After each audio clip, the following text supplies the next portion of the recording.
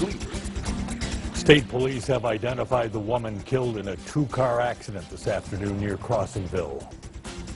Local students lay thousands of American flags to show appreciation for our fallen soldiers. We spoke to volunteers about what this means to them. UPMC Hammond's Trauma Department is taking steps to treat injuries before patients arrive at the hospital. We'll tell you how. Live in high definition from your news leader, this is 1024 Action News at 11.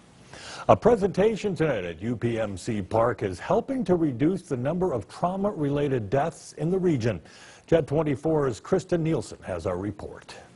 UPMC Hammett's Trauma Department has been working for over 6 months to get these Stop the Bleed kits into the hands of local first responders, schools, and venues that routinely host large crowds. So far, recipients include the Warner Theater and the Erie Insurance Arena. Tonight, it was the UPMC ballpark receiving one of these life-saving kits. UPMC Hammett and Erie Events are partnering together for the frontline staff at Erie Events to receive these Stop the Bleed campaign kits as well as training. Inside these kits is a variety of medical supplies intended to stop severe bleeding in the event of a traumatic injury. There is a tourniquet, there is what we call quick clot gauze, which is a coagulant sponge that helps stop bleeding when you apply pressure.